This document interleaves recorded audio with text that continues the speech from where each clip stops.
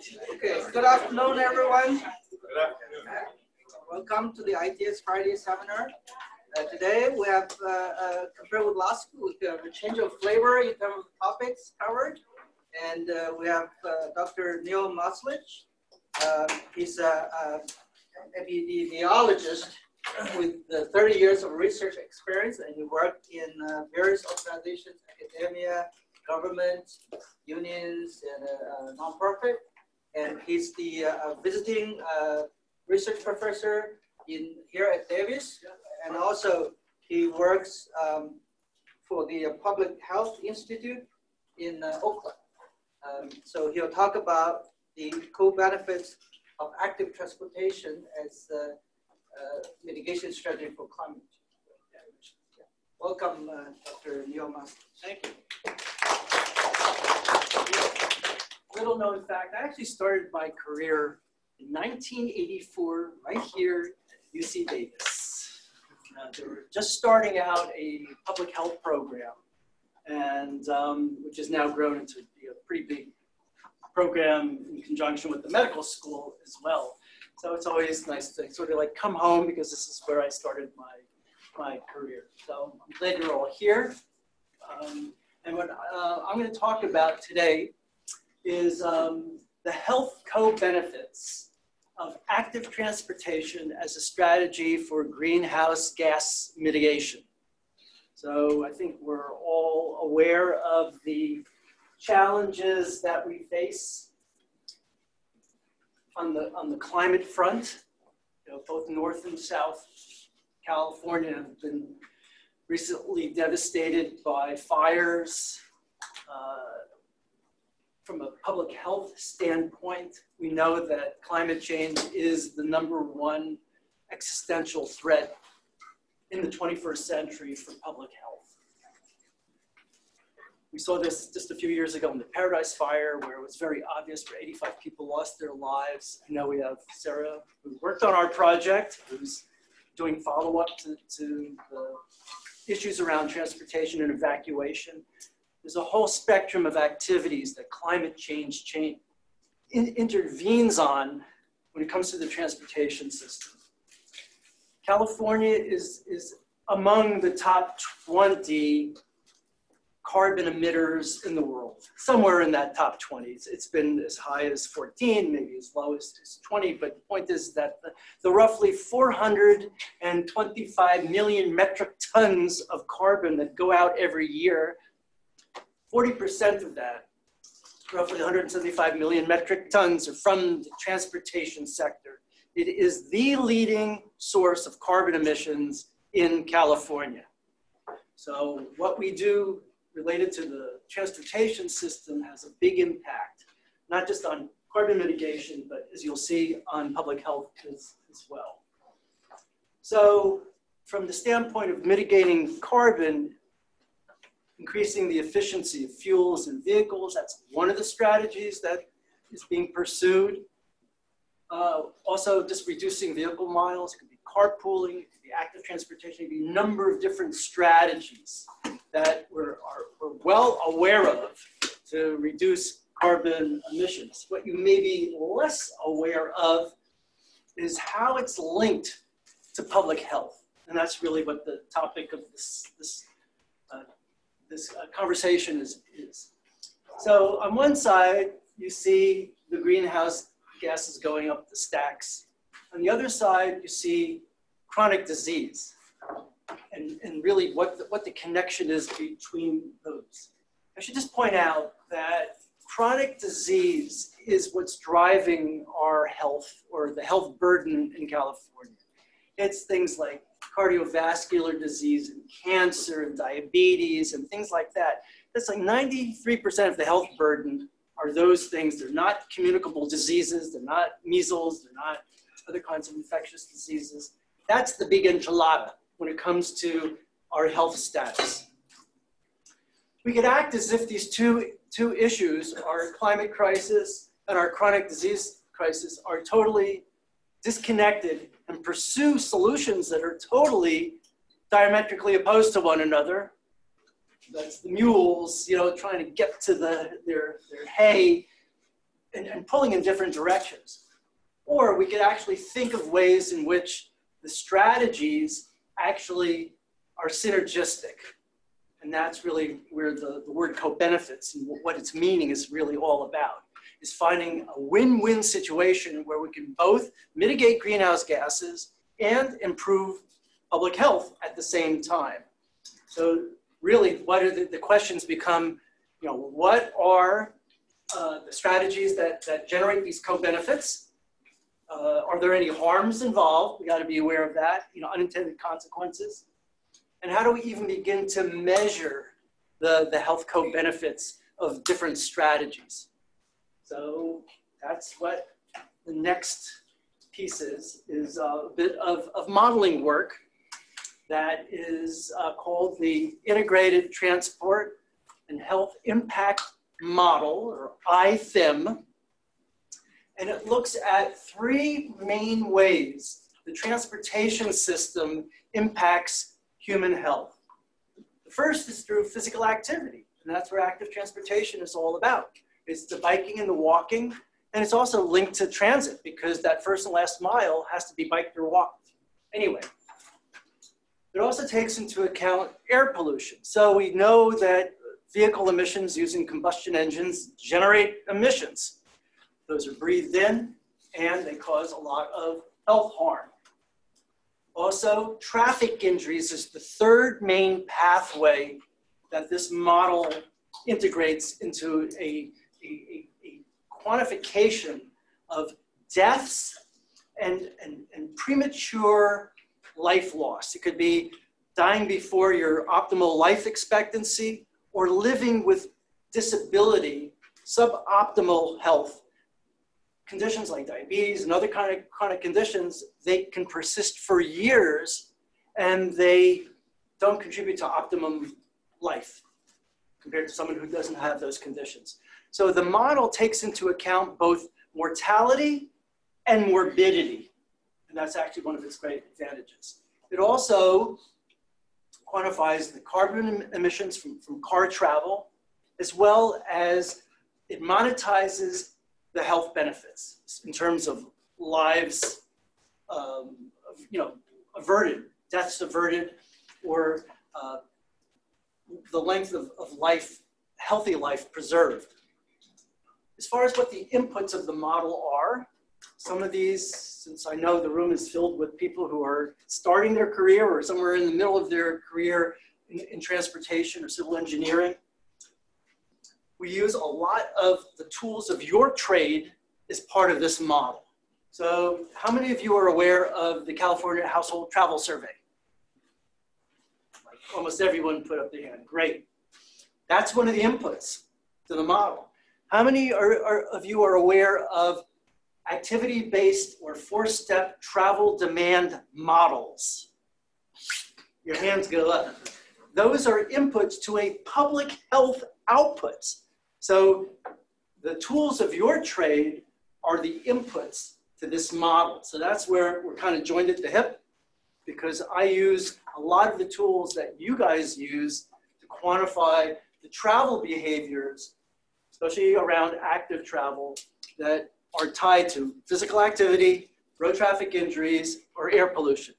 I should just point out that there are other ways the transportation system impacts our health. We know noise is associated with cardiovascular disease, sleep disturbances, and other things like that. So I don't want to make it sound like this model is the do-all and be-all of all models. There's many other ways in which the transportation system impacts human health. When major roadways sever a community, there's all kinds of issues of access to resources that creates and disruptions of social. So there's many other things that are related to social cohesion that it would be great if we could model them in this model. But right now, we're picking sort of the main direct pathways. I just want to acknowledge that there's other ways the transportation system impacts human health. And by the way, I think we're going to have plenty of time that if you guys have questions, you can interrupt me with a question during, rather than saving it for the end. So Michael has a question. Yep. You have traffic collisions as an input. Yep. So we collect traffic collision statistics, but for future scenarios and alternate scenarios, I'm not aware these models predict, estimate the collisions. How do you get those? I'll get to that. Yeah, it's a really interesting and novel approach that has a lot of predictive power that is totally lacking in what I've seen other approaches. I'll get to that. So how many of you are familiar with SWITR's data? You know what SWITR's are? It's a statewide integrated traffic reporting system. It is the data source. So whenever there is a collision on a public road and there's some law enforcement agency that goes out to investigate what happened, they file the 555 form. These forms are sent to the California Highway Patrol. They're cleaned up, they're put in a database, and the UC Berkeley SafeTrack program. How many folks know about SafeTrack? Okay. Their TIMS, their traffic injury management system, Sarah knows all about, actually geocodes the serious and fatal portion of those injuries, and that is inputs to the model. I didn't talk about the other inputs, but we have health surveys, the California Health Interview Survey. We also have lots of health statistics, vital statistics that the California Department of Public Health provides. There's census data on population growth, and actually the Department of Finance data. The whole point of this is that there's all these data sources that represent state investments that you wouldn't think they're somehow connected, but here in this model, they're all brought together. And it's also a plug for how important these data sources are for research and applied research. So anytime we hear that, California's not going to do another California household travel survey, I get very nervous because that is a real important source of data for calibrating the model. And it's also used for calibrating models throughout the MPL landscape in California. All right, so let me talk a little bit about the outputs a little bit more explicitly. So for the health outcomes, we have the annual number of deaths that would be prevented if we went to a more active transportation scenario. There's a concept called disability adjusted life years, which if you die before your optimal life expectancy, there's a certain number of years that are lost. So if everyone fell a little bit short and they contributed X number of those short years into like a common kitty, we went around the room and that happened, there would be a certain number of lost life years. The optimum would be 0. Everyone gets to their optimum life span, no disease, no illness, and then boom, you're dead. That would be in a way ideal, or you exceed the limit. But you wouldn't be penalized if you exceed the limit, but if you fall short of your optimum life, so that's what those years of life lost is. The years of living with disability also takes into account how long, some conditions, let's say you're hit by a car when you're a kid and it resulted, I don't know, let's say in an amputated limb. You're going to go through X number of years with your lifespan with some level of disability. So again, if that were to happen in a population, the years in which that occurs are added to a common kitty. But it recognizes that some conditions are more disabling than others. So there's a weighting factor where one is you're dead. So that's the most severe disability, but anything less than that. So really severe chronic conditions like, a severe kind of cancer, that would have a high weight, closer to 1 than to 0. Something like maybe an ear infection that comes and goes would have a weight close to 0.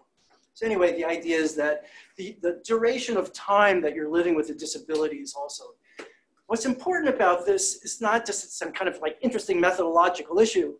It turns out that if you only count deaths, which is actually a very popular thing to do, a lot of researchers, because people don't challenge deaths usually as far as not being a serious outcome. But for certain things that are really prevalent in this society, like mental illness, You usually don't die of mental illness, but it is a very disabling condition that if you don't take that into account, you're going to be underestimating the burden of disease in a society. So there are certain conditions in which you need to have a measure of morbidity rather than mortality to get the full picture of the impact of health outcomes. As far as the specific outcomes, remember, this is sort of the mantra: physical activity, road traffic injuries, and air pollution. Those are the three pathways. So it turns out that heart disease, diabetes, dementia, depression, and colon and breast cancer are very much linked to physical activity. So you increase your levels of physical activity, you will, on a population basis, you will be decreasing the prevalence and incidence of these conditions. So that's how those are linked. Specific diseases that are linked to the fine particles. So this is a particular matter with an aerodynamic diameter of 2.5 microns. So these are tiny, tiny little particles that are capable, when they're breathed in, they penetrate deeply into the lungs.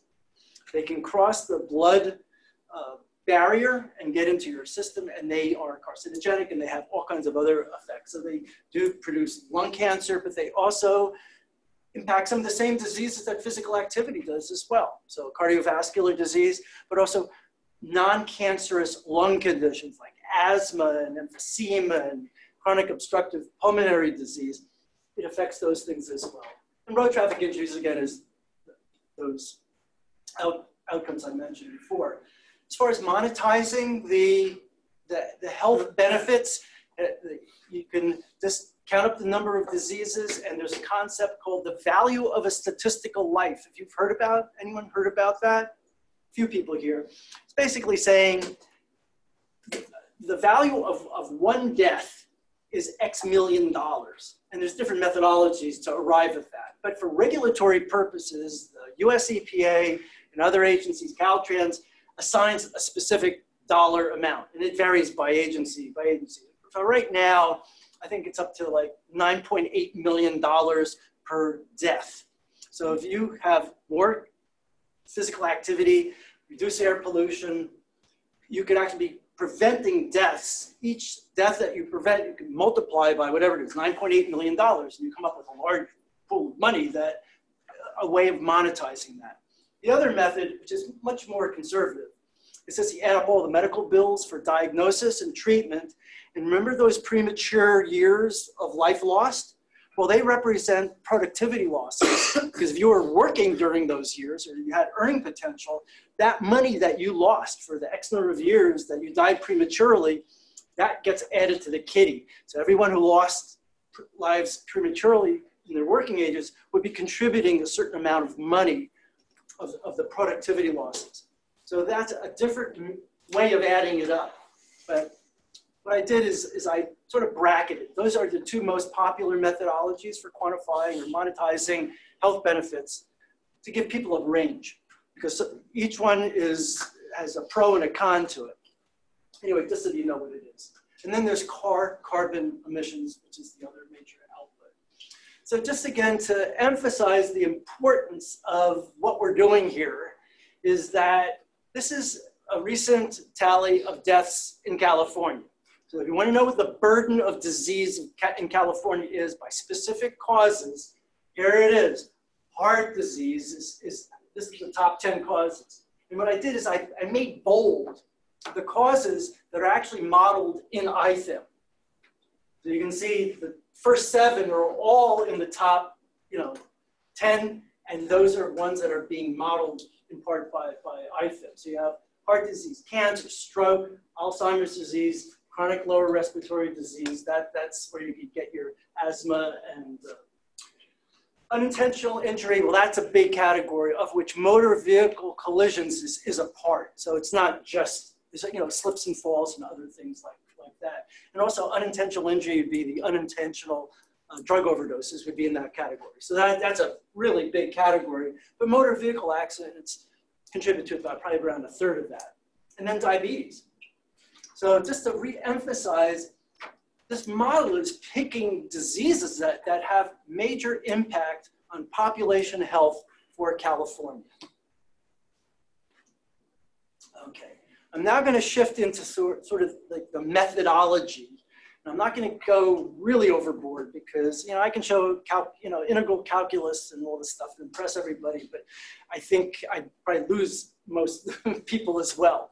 But if you want a more rigorous treatment of this, come see me afterwards or read the papers because all this stuff has been published already. But you've possibly have heard this in the popular press, this idea of, it's called the attributable fraction, or it's the percentage of deaths that could be prevented only if, ... we stop smoking. I mean, we meaning everyone in the United States stopped smoking, or we had a healthier lifestyle through better diets or more physical activity, or we didn't use firearms on each other so much. So this is now an estimate of, it's sort of a yes or no. If we could just eliminate the risk factor entirely, how many deaths would we prevent? So here you see poor diet and physical activity that often go together. They're like the leading cause. I mean so in other words, we could prevent 25% of all deaths in California if we could just have healthier lifestyles with more physical activity and better diets. Tobacco is always on the top of the list. And the reason why poor diet and physical activity come out on top of smoking is because in this particular journal article I got this from, they combine the two. But anyway, you've heard how many thousands and thousands of deaths could be prevented. So there is actually a methodology behind the percentage.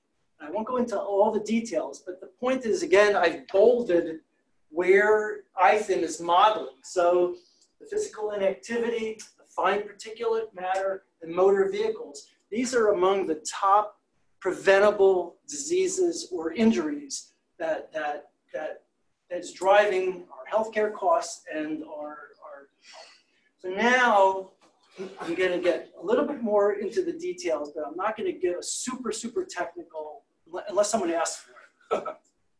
Okay, so we're really talking about, in a sense, what are the inputs or what are the exposures, what are the independent variables that drive health outcomes. Okay, that I'm sure you all got. So what we're trying to do with physical activity is change the level of transportation-related physical activity through walking, bicycling, either alone or in combination with. So I think you're probably aware that the minutes of physical activity engaged in transportation probably looks like a log normal distribution. There's a lot of people who do virtually nothing or very, very little. And then there's this tail of people who are out there doing, on their bicycles, doing centuries every weekend, and, like Dr. Zhang, who's bicycling every day and just getting part of the tail, in the sense of a lot of physical activity. So it's a log normal distribution. What we're trying to do is shift that distribution push it to the right where there's more physical activity in a higher percent of the population. That's the scenario that we're trying to achieve by increasing physical activity. So again, it's a population phenomenon. It's trying to impact the entire distribution. Change in air pollution levels from shifting short car trips to active transportation. Again, that's going to change the distribution of pollutants. It's going to interact with the entire airshed. So point sources or stationary sources are still going to be there. They'll be interacting with the transportation-related ones, but ultimately changing the entire airshed, what everyone is breathing, not just active travelers or people in cars who are breathing the exhaust from the car in front of it. And lastly, and this is getting to what Dr. Zhang was talking about, is the road traffic injuries. We're shifting distances. So I'll get into a little bit more detail here because this is a novel approach. It takes two to tango, right? So that means when there is a collision, there is a victim vehicle, and then there is a striking vehicle. To accurately portray the risks of an injury, you need to know how far the striking vehicle goes and how far the victim vehicle goes. So you can construct an injury rate that, as the denominator per mile traveled, is the product of the victim vehicle and the striking vehicle. To be a little bit more technical, it is the person miles traveled of the victim and the vehicle miles traveled of the striking vehicle. So if you know what the PMT and the VMT is, and before I lose everybody, you know what I'm talking about? Yep, everyone, yes? Okay, we got a few people who aren't sure what a PMT and a VMT is, but they're related by occupancy. So a car with 2 occupants goes 1 mile.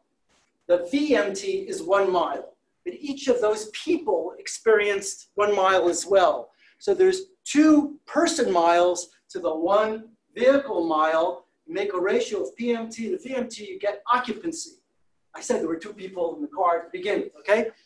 So again, if you're a modeler, you need to be aware of the difference between the 2, and it incorporates both PMT and VMT. That's really novel, because when you look at most of the injury statistics that come out of the MPO models and stuff, they look at VMT. Sometimes they don't even consider the 2 to tango piece. They put parties who are really at risk to a collision in the middle of an injury rate. And what I mean there is the ITHM model also stratifies by roadway type. It's a sort of a surrogate for speed and volume. So it actually stratifies the injuries. So every pairwise combination, a striking vehicle and a victim, is put into a matrix. And the miles that they each travel for that particular cell in the matrix is further stratified by roadway type. And I mean local road, arterial, and highway.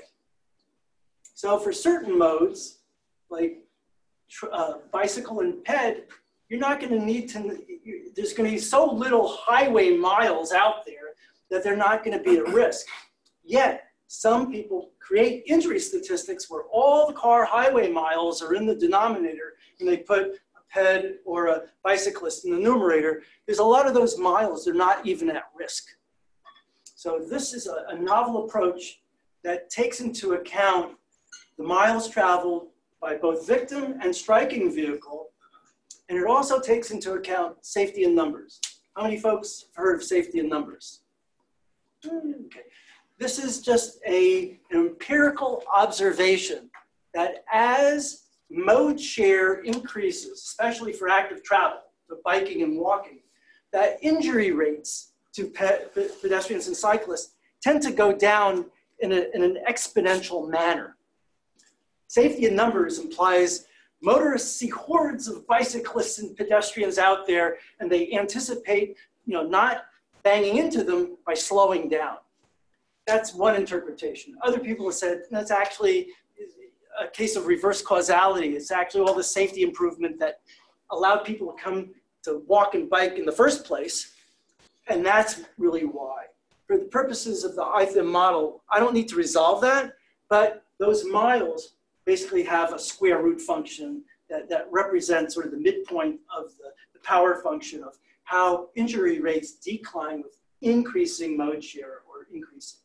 So we have 2 questions. Let's do it, and then we'll come back to you. Well, Neil, I'm Peter Jacobson. I wrote the paper safety. Oh, yeah, numbers. I did. And actually, I worked with David Ragland of Berkeley. Yep. And basically, it looks like that it's prevalence. Human beings have real difficulty seeing rare things, but common things we'll see. Think of it like the baggage screener at the airport. Instead of trying to find a weapon, that's really hard to find. When there are 1 in 1,000 weapons, baggage he's looking at, it's really hard to spot. But if there are 1 in 10, 1 in 100, they'll spot most of them. Likewise, with the radiologist looking for cancer on X-ray, it's really hard to spot them if there's just 1 in 1,000. 1 in 100, you'll spot most of them. 1 in 1,000, you'll miss most of them. Yeah. So So it's not reverse causality. Yeah, so thank you. We have, again, I agree with most of that, but I also think that there is another component that could be explained by safety. Because, I'll send you our paper. yeah. Also, where it's true for biking and walking, it's also true for other modes as well. So that's maybe a weaker effect, but it's actually true for cars and trucks and other things. So you've seen Helvig's, we won't get into an argument. But anyway, the point is that what's nice about the model is it does take safety and numbers into account in the modeling of the injury component. So all these features make the model a little bit more acceptable because it seems to be incorporating more realistic elements of how the transportation system really works. Okay, let me just keep on going. So now I'm going to talk about the kinds of scenarios. So again, we're talking about shifting the distribution of physical activity, miles traveled, and air pollution. And we are contrasting these distributions with a baseline. And the baseline for the travel is largely based on what's been reported in the California Household Travel Survey for walking and biking and for certain modes like bus miles. And it also takes advantage of MPO outputs for some of the other miles, especially trucks and things like that, which aren't part of the California Household Travel Survey. So we have a 2010 baseline for all those distributions. And now I'll just explain what some of the state agency goals are that have been put out for different purposes. So the Air Resources Board, as part of its 2017 update of its what's called the scoping plan. It's a scoping plan for carbon reduction for California. So it's part of the legislation that was passed in 2006, the Global Warming Solutions Act, AB 32. So ARB is the agency that's responsible for coordinating and implementing the state strategy on carbon mitigation. So they came up with a recommendation, a goal, which is to quadruple the amount of walking and transit and a 9-fold increase in cycling compared to the 2010 baseline, and it achieved that by the year 2030. That's a very lofty goal that they have. They didn't say what the health implications were, but you'll be seeing that shortly. Caltrans has, you might consider a more modest, but it's also a more intermediate plan of doubling walking and transit and tripling cycling.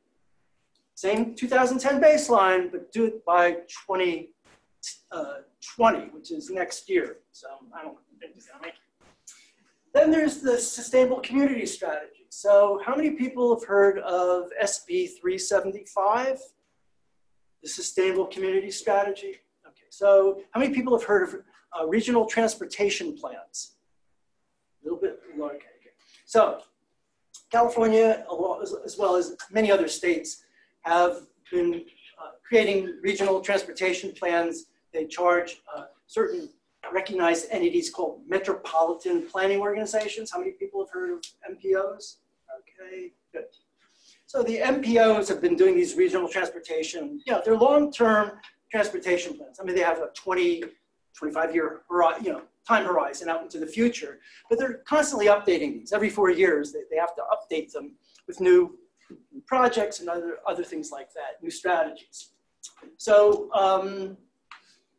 in 2008, the SB 375 added a greenhouse gas reduction component to these regional transportation plans. It did other things as well, but that, for the MPOs, they had to incorporate greenhouse gas reductions in those plans. They had other requirements, accommodating housing and building within the urban footprint and a bunch of other stuff, and air pollution, to not increase air pollution. So there's a number of other requirements they had, but that was new. So I took their plans and what they said is, as far as the travel patterns, input them into the ITHM model and came up with what the health benefit would be. Some of the individual MPOs did that on their own, but I did it for all the major MPOs in California. Then there's the US Surgeon General recommendation. So this is our US Surgeon General has been making recommendations on physical activity for decades. Turns out to optimize your health, if you have 150 minutes of moderate physical activity. So that's, physical activity enough to make you breathe hard. If you do that, you will decrease your risk of all those nasty chronic diseases that I put up on the screen before. So that's a recommendation. It's sort of like, a health optimum goal. It's a health-based goal rather than a mobility goal. Then the IFIM model also, which you guys could play with, I'll talk about that at the very end, but it allows what-if scenarios. What if we increased active transportation by some other thing than the 3, 4, or 9 multiples? Let's say you just wanted 5% and wanted to know what the health benefits would be. You could do that. Or you could just pick an absolute amount of physical activity. I want 15 minutes a day and see what that does. I want to do 10 minutes a day and see what that does. So the model allows you to do that. Another kind of what-if scenario is, what if we could replace a lot of those short car trips, which is like a third of our trips are really below 5 miles in distance. So we could just replace half of them. I'm not talking about, coming home with a refrigerator on your back from the hardware store. That trip you're not going to make on a bicycle or walk. But a lot of those short trips, you probably could get your shopping or whatever you're socializing done and not, So the idea is that you'd replace trips that are less than, 1 mile with walking, and between 1 to 5 miles that would be cycling. And then there's just a low carbon scenario, which isn't about physical activity, but it reflects the policy that we're going to solve our problem by electrifying the auto fleet. So there's actually no change in physical activity there. Because if we're just swapping out propulsion systems, electric for fossil fuel based, there's going to be no change. So that's a scenario, but it has a very dramatic effect, obviously, on carbon reduction. And then you can design your own scenario. If you know what the inputs look like, you can upload for the different modes, the travel patterns, and you can quantify that as well. So just to give you a flavor for what we're talking about, and here's a spectrum of those scenarios. You can see the baseline. The top part is time, so we're talking about the median. So I said, it's a log normal distribution. The mean is a little bit misleading as far as, when you have a tail that's dragging up the mean. So I just picked the median or geometric mean to describe what the distribution looks like. But what IFIM actually does, it takes the distribution into 5 quintiles, and it models each one of those quintiles. So it actually is approximating the entire distribution, but for purposes of just describing the scenario, I'm just going to give you the median. And this is the median per person per, let's see, this is per day.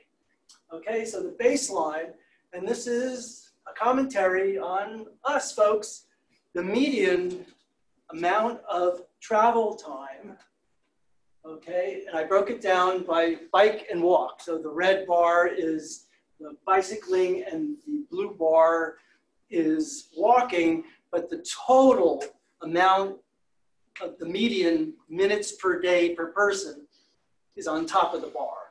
So in 2010, the California population spent a grand median of 2.7 minutes per person per day with walking and biking and transportation. 2 minutes. I can't remember what I was doing 2 minutes ago, but it wasn't that long ago. We're not talking about a lot of time. So the Caltrans Strategic Management Plan, that was the one with doubling walking and transit and tripling cycling. That brings it, that basically doubles it, okay? So we're up to 5.4 minutes per person per day as the median. Short trips, whoop, we get another big boost there. We're up to 11 minutes per person per day. The Air Resources Board, and again, you can see how how in the short trips, we're getting a lot more cycling, In the car, we're getting a lot more walking, even though that the bicycling increase was a 9-fold increase. But that 9-fold little sliver on the baseline is what we're multiplying 9 by. So when you have a very low baseline, when you talk about relative change, you can totally exaggerate what the absolute impact is. That's sort of another commentary about goal setting and how you approach this. Finally, the US Surgeon General is 150 minutes a week. That's 21.4 minutes a day. It's equally divided between biking and walking. And that was just the decision I made. You could change the mix however you wanted, but just to give an equal amount. That's roughly, because a lot of people, when they think about, time, it's roughly 400 miles walked per year and about 1,000 miles cycled per year, roughly at that level. Michael, so the baseline is from the most recent travel survey in California? Yep, that's the California Household Travel Survey. Yep. Okay, and now to give you a sense of distances that we're talking about. So the baseline, we're talking about 0.4 tenths of a mile per person per day, which is not very much walking and biking. You get doubling of that through the Caltrans program. Short trips boost that up to actually almost 3 miles per person per day. The CARB scenario, again, because it's more walking than bicycling, it's intermediate, and then you get a whopping 5 miles per person per day with the US Surgeon General. Again, we're not talking about marathons here, folks. We're talking about 5 miles per person per day. So that's like 2.5 miles there and 2.5 miles back. Just to give us, what are we asking potentially people to do? We're not asking them to run marathons. It's something that should be achievable, although there's a lot of work between setting a goal and actually achieving it. All right, so here's the meat. I've run the model, and now I'm going to give you the results, the main results. What I've done here is to try to contextualize the information by putting what the California burden of disease is on the left axis. So roughly 23,000 deaths per year in California are attributable to the lack of physical activity. Roughly 9,000 are due to particulate matter. And I should just point out it's from not just the transportation system. This is from all sources.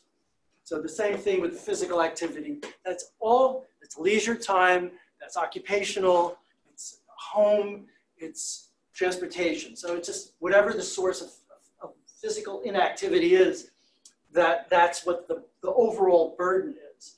And then road traffic injuries is roughly 3,000 per year. Just to give you a sense of what the order of magnitude is, that it's this chronic disease piece, or the physical activity piece. A lot of that 9,000 in the air pollution is also chronic disease as well. What you see on the right side of the graph are the different scenarios that I laid out. Those are the state agency ones, the Surgeon General, short trips. So you get a sense of this. And I did it as a stacked bar, so you can immediately get a sense of what is contributing to the reduction in mortality. Because what this is that anything above the 0 point, which is this line down here, so you have minus, that actually means you're adding to the burden. You're making more deaths. Anything above that is you're actually preventing deaths. So immediately you can just stop, look back and say, hey, wait a minute. Some of these scenarios are actually increasing the road traffic injuries. Whoa. I don't know if the state agencies actually thought that through, or obviously they contracted with me to do this work, so they know now. But the point is that I don't think that was widely appreciated when some of these scenarios were put out there. And there's some really interesting nuances, even in the ones that have a little bit of red on the top, meaning that they prevented those deaths. There's some really interesting subtle things that I'll get to, because there's some issues of mode equity, where Peds, cyclists, and cars are actually experiencing the benefits in a very different way. So let's just go through here. It's hard to see, but there's a little thin blue line here that reflects the air pollution benefit. So just again, let's just step back and look at the big picture. I mean, you can hardly see it. I mean, it's there, but the big benefits are really about physical activity, not air pollution. Yet, it is air pollution that tends to drive our conversation about electrifying the auto fleet and benefits there. We seem to be ignoring the big enchilada, which is chronic disease reduction through physical activity increases. And that's where the health co-benefits reside in active transport, not so much. I mean, every bit counts. So air pollution, yeah, is really important to reduce that. But it is not the major source of health benefits. And as you see here, road traffic injuries, depending on the scenario, could increase or decrease. Michael has a question? So Neil, for the short trips, you basically have half the short trips being walking or bicycle, right? Right. So in that scenario, the VMT will be reduced, yep. And then the active transport mode will increase. And that, since the red is the road traffic injury, so that means in that scenario, the road traffic injury risk gets higher. Yep. But your risk factor was the VMT and the PMT. So in that case, we'll get to this because this is something that the model predicts, which is not intuitive because you have all the different modes interacting. So one of the biggest threats to car occupants is other cars. That's where all the crashes, I mean, a lot of the cars are crashing between each other. So you get a big VMT reduction of cars, you're actually reducing the car-to-car collision rate substantially. And that's where the benefit is for scenarios that have a large substitution. One thing I should just point out, again, it gets into some of the methodological issues, is that each one of these scenarios has the same level of mobility over all modes. So it's roughly 10,000 miles per person per year over all modes. So I've kept, to simplify things, so there's actually no more or less overall travel. I haven't restricted any overall mobility. All of these scenarios have the same total mobility over all modes. So that it really is, when you increase active travel, you're decreasing car. You're increasing transit, you take that away from car. So depending on the extent of substitution, so the more ambitious scenarios are obviously taking more of the car miles traveled. So for the injury component, remember, you have two things in the denominator. You'll have an increase in the PMT, so that's the victim. You'll have more walking and biking, but then you'll have a decrease in car travel. So you're going to have this tension between the two in the denominator. And depending on which one overcomes the other, the overall injury rate will change. And that's in part, that's a technical explanation why you're seeing in some cases, you're seeing increases, in other cases, decreases. So that means the road traffic injury will involve more pedestrians than bicyclists, right? Because the other side is reducing, and then you have a total number of increasing. I will show a slide that will get into the details of that for one of the scenarios, because again, it's not totally intuitive, and because the safety in numbers, we're actually taking the square root of this, it has a differential impact.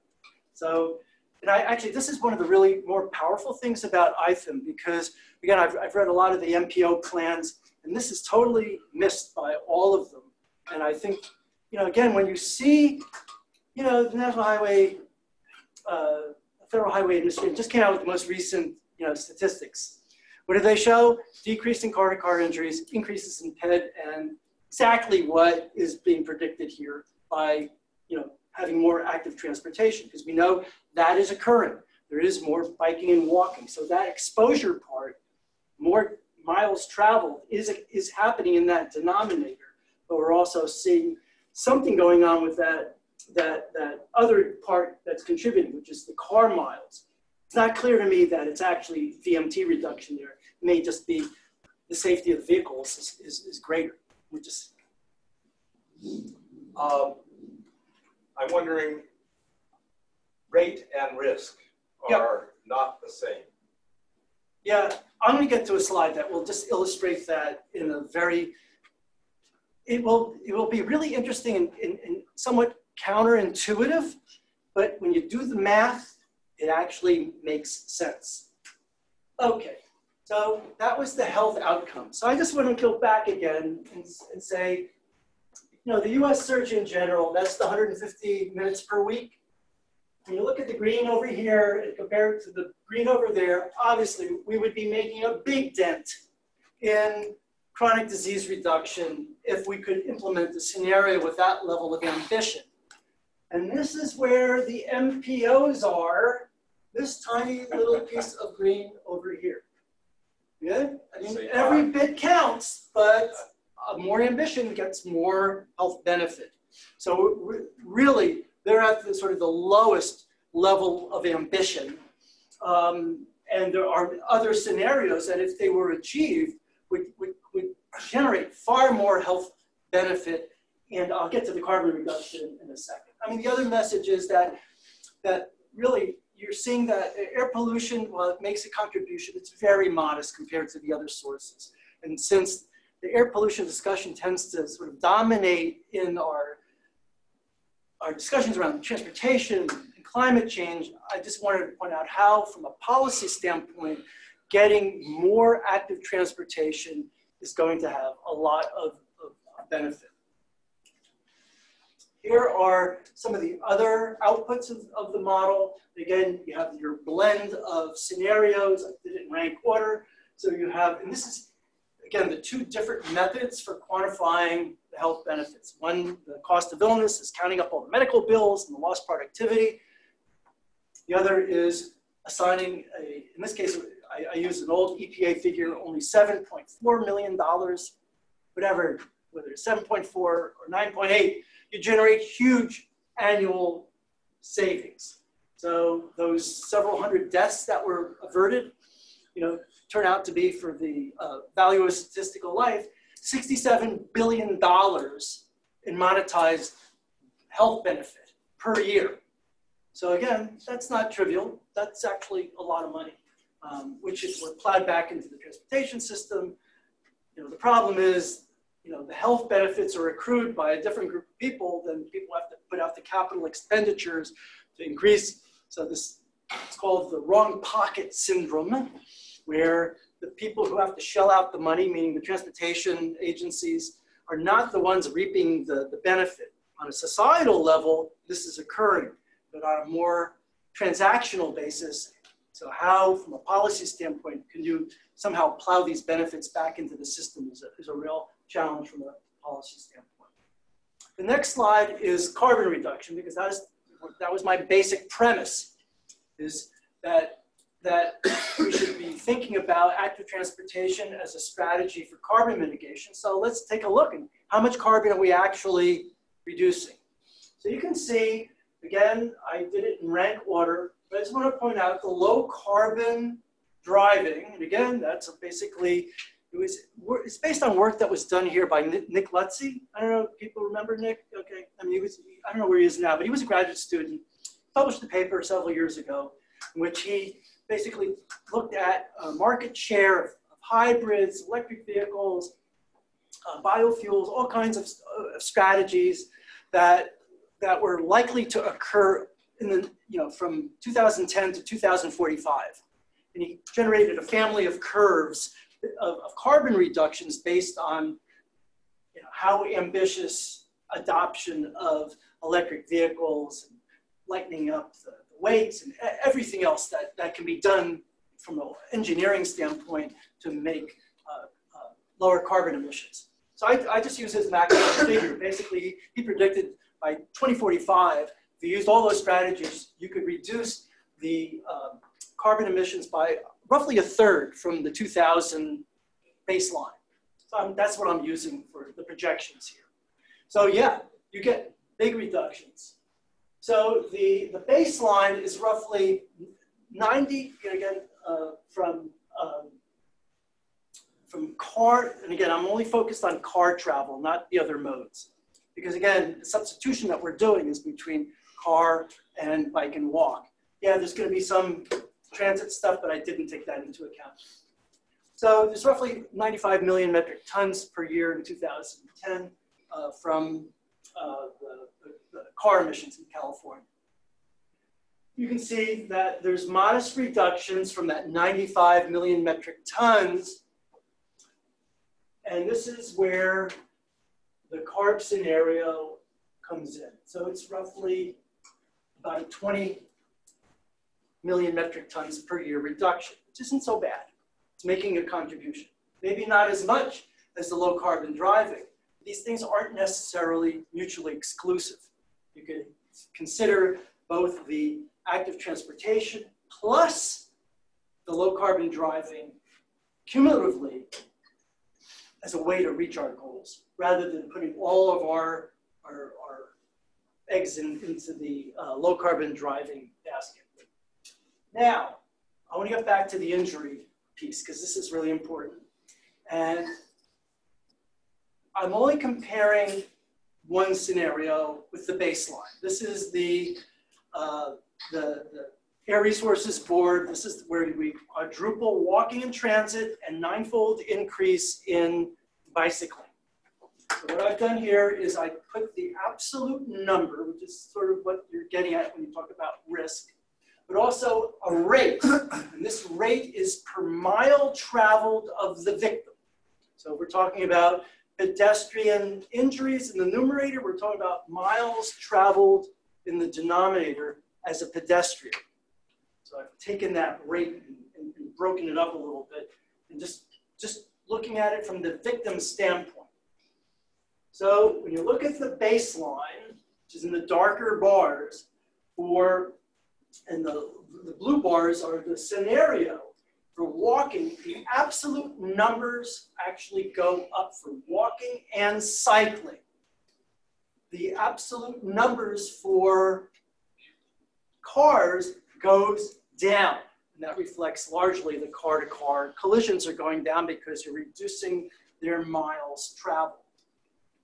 When you look at it from the standpoint of a rate though, so this now is looking at the numerator is the injuries, the denominator is the miles traveled of that mode. You actually see big reductions in injury risk per 10 million miles traveled for both walking and cycling. There is a decrease for cars, but you hardly see it because the amount of car travel is so overwhelming that even when you take out a little bit for walking and biking, it doesn't change that much. So here you have a really interesting, almost counterintuitive situation where it's getting safer in this scenario per mile traveled, but the absolute numbers go up. And it won't be until there's really big reductions in car travel and substitution with active transportation or transit that you see the numbers go down as well. That's what places like the Netherlands have already achieved. And they're not contrary to one another, but when you increase the exposure to biking and walking dramatically, unless you have inordinate amount of attention to safety, you will be generating these kinds of results. And this is exactly what we're seeing right now. Okay, so we have a question, go ahead. Yeah, let's model account for traffic injury rates in different geographies, or is it like a constant number for the entire California and you're turning a number? Okay, the model, I'll answer your question in a couple ways. One, microgeography only in the sense that we stratify the injuries by roadway type. So we have local roads, arterials, and highways. So that matrix, if you can imagine a matrix with every mode crossed with every other mode, and all the two-way combinations in which they can collide, where one axis is the striking vehicle, the other is the victim. So you have to imagine that matrix has been repeated 3 times. One for local roads, one for arterials, and one for highways. So that is like a microgeography, and it accounts for, it's a surrogate for volume and speed, because we know what the consequences are, pretty much what the likelihood of a fatality when you are traveling at a particular speed. So that's one way geography is accounted for. The other is the model is calibrated by region. So the specific travel patterns that are specific to a region. So that gets into the California Household Travel Survey and having adequate sample size so that the regions are the 9 Bay Area counties that conform to the MPO region. So I've done it partly because I want to make sure that MPOs have something that they can use. So it follows their business practice. So we have the 9 Bay Area counties, which is part of MTC, that's the Bay Area MPO. We have San Joaquin Valley, which is largely based on the Fresno COG, but it's been expanded to the population of the 8 San Joaquin Central Valley counties. Then we have Sandag, which is the San Diego County, it's its own MPO. And then SCAG region, which is the 8 counties in Southern California. And then the Sacramento COG, which has, I think 6 or 8 counties as well. So those are the regions. It does do some downscaling, geographic downscaling to the 30 counties that are part of those regions, those MPO regions. And it uses the regional health benefit, but it scales it to the population size and the age and gender structure of a specific county. So, it's not ideal, but it's useful.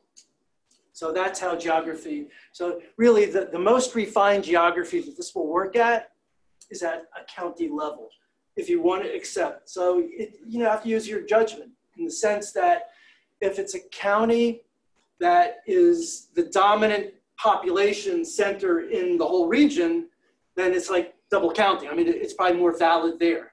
But if it's only 10% of the overall region, you just have to ask yourself, is there something about this county, its transportation system, something else that's so different than the region that would make people question the validity of making that assumption?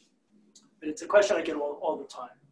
So I'm going to summarize. I mean, we've been working on the IFIM model in conjunction with the ITS. Carolyn Rodier helped me calibrate the model with some graduate students almost 10 years ago already.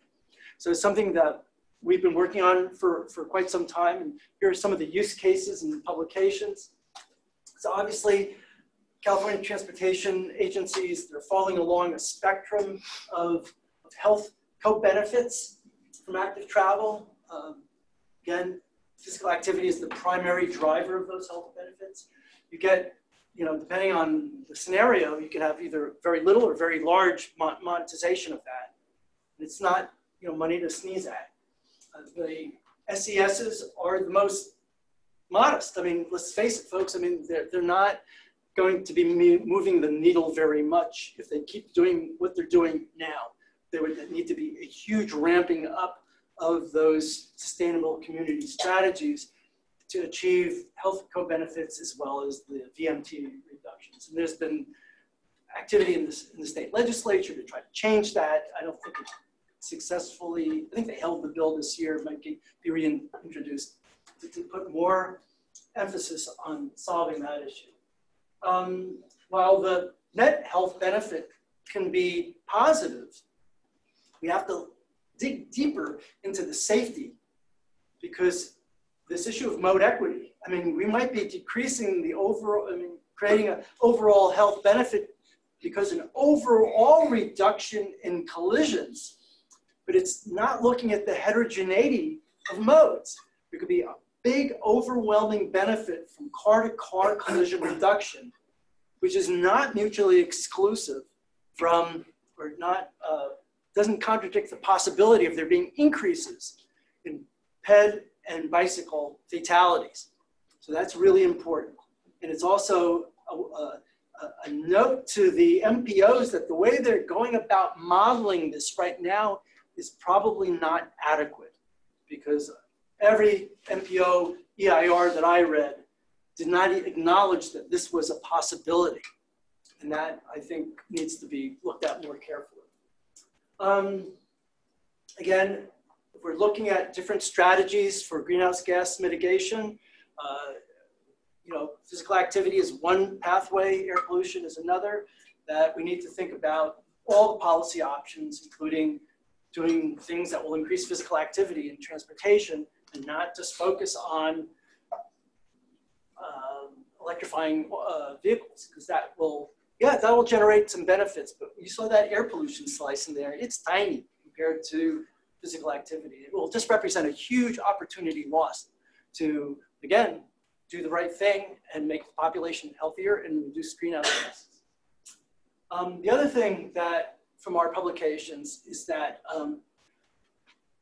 strategies that optimize bicycle travel are really good for health, but they're also the best strategies for reducing carbon. And that's just because they cover more territory. They're more competitive with cars as far as the distances that they can cover.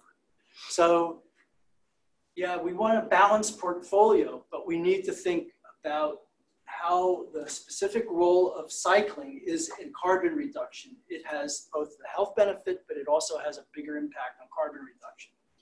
And it's been pointed out in the climate world, pedal now or paddle later. So having a strategy that emphasizes cycling, I think, is really important. But I wanted to also give you a sense of, it's not just research that lives on a shelf and journal articles, it's actually had an impact already in California. So there's one aspect of this work, which I call policy education. The findings of the model for probably close to 10 years now have been brought to the legislature, have been brought to legislative hearings to educate policymakers about the role that active travel plays in our transportation and greenhouse gas dilemma. Advocacy groups have just latched onto this, whether it's the bicycle advocacy or the walking groups and the climate groups, some of the environmental justice groups have all latched onto this because it really helps advocate their position. So it's been very useful to shift the dialogue. You know, this is not Denmark, this is not some abstract place, this is California. And I think that helps change the nature of the conversation. We've also done stuff, actually not with my work here, but my job at the Public Health Institute. We actually created policy briefs down to the level of a legislative district for both the Senate and for the assemblies, where we create a little item profile of what could be gained through active transportation, things like that. The other use cases, I mean, it's really been used by MPOs and state agencies to quantify health benefits so that they can advocate internally, because a lot of these state agencies, you know, they're not monoliths. You know, you have big agencies that feel like, oh, we got to engineer our way out of this. And others say, no, we need to think about land use. We need to think about this. So it provides information so that within these agencies, they can have more informed discussions about what the benefits are of different strategies. So I think that's been very helpful. And obviously, the California Department of Public Health, as an advocate for public health, has been the champion for leading the charge on educating other state agencies on the health benefits of active travel. They have a climate and health equity program, which I was part of years ago, but it's continuing, and they're trying to sort of doing that inside. You know, there's the inside-outside paradigm of trying to promote change. So they're doing it from the inside using the scientific evidence for this. As I mentioned, MPOs have actually used the model. So 4 of the 5 big MPOs have actually used the model to quantify the health benefits. they've just been nagged to death by their advocacy groups where they live to say, do more to increase the health content of your transportation plans. And we want to see you do something. So they came running to me because they felt, under attack politically that they need to respond. And there just aren't that many models out there that does this. And so by default, I guess I'm the one who would help them. But the idea is that they're trying to respond. And I've worked with the MPO staff, and the MPO staff is different than their governance bodies. And many of the MPO staff are very, very much committed to trying to increase active transportation, but they're operating in a political environment that makes it very difficult for them to implement all of their most ambitious plans. MTC is probably unique among the MPOs. So when they run their travel demand models, they run it system-wide and they quantify the health benefit of their large projects. I'll get to you in a second. So right now, for the last cycle, any project that was capitalized at $150 million or more, that project was run through their activity-based model to quantify all kinds of things, travel time, congestion, the usual stuff. But they also wanted to know what the health benefit was. So they used, I think, sort of as a post-processor to come up with that. And they monetized it. And it actually shifted priorities. I mean, they ranked, it was like 150, well, more than that. I think initially, it was like 750 projects. Only the top ones floated to the surface, the big ones. So the large, usually it's transit, regional transportation projects. They became like to the top of the list because when you monetize the health benefits, they were overwhelming compared to the other benefits that were also monetized. So it's a sort of interesting approach that they've now integrated the IFIM model into their business process, where they're trying to justify the prioritization of projects using health as one of the criteria. So I think that's a huge success. They don't advertise it broadly, but when you think about impacts you have, to me that's like, wow, that's a big success because it's now, what do they say? When the extraordinary becomes the ordinary, that's when you've gotten success. So this was a very novel thing a decade ago at MTC and Fresno College. I mean, they're doing it too. So it doesn't have to be just big, well-resourced MPOs.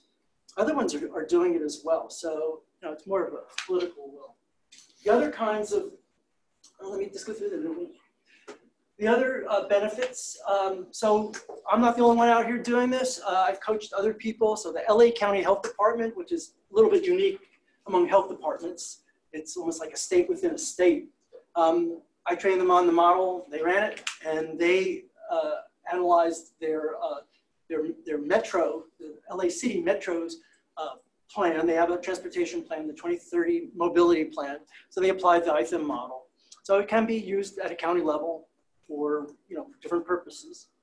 The health impacts of autonomous vehicles. So that's something I gave the reference here, but that's something that our own UC Davis investigators are doing besides me. So that's Miguel Hilaire and Carolyn Rodier, myself, and a graduate student, Elam. There you are. I think it's the first time I'm actually seeing you or meeting you. Anyway. Yeah, I was going to ask, I was going to talk with you after the meeting. Okay. Anyway, I just want to acknowledge that, there's other kinds of use cases, and very elegantly, we applied that to using the actually MTC travel activity-based model output. That's an input to IFIM with several scenarios. And findings are really interesting, and it's right now a paper that will be presented at the annual meeting at TRB. So anyway, we're doing other kinds of use cases. I wanted to just show, that again, we're not alone. There's a lot of, this is the implementations of IFIM. You can see it's heavy on the West Coast. You can see the different regions. But Oregon has been running this every year for the last, 7 or 8 years. It's part of their routine. The health department and their DOT just runs the model on an annual basis to see how well they're doing. So they've routinized it there. There's been implementations in Nashville, Tennessee. There's an interest in Atlanta, Maryland. I helped implement it there with the folks from the National Center for Smart Growth. I don't know if you have connections with Garrett Knapp or any of the folks there, but anyway, the team there has implemented it as well as in Delaware, there's been an implementation. Massachusetts has calibrated the model. They haven't gotten money to run scenarios yet. I just helped Vermont, so a tiny little state like Vermont, you know, so there's like no excuse for other states that have a lot more resources. So there's a number of implementations. There's also academic centers. So UC Davis has a big flag there for being one of the academic centers. University of Wisconsin, Madison is also an academic center. Alex Corner, who's a former graduate student here, is now at the University of Texas. He helped implement, I think, for the Sacramento region a couple of years ago. So there's a loose network in the United States of folks who are working on this, as well as an international collaboration at the University of Cambridge. And it was really James Woodcock's group that got the whole thing moving in 2009. And he's seeded groups around the world to do this. So I've helped people in New Zealand, Australia, and calls from all over the place, you know, for help. Why don't we take your question? Oh, okay. I have a question about some of the interaction between the air pollution and the active transportation. Sure.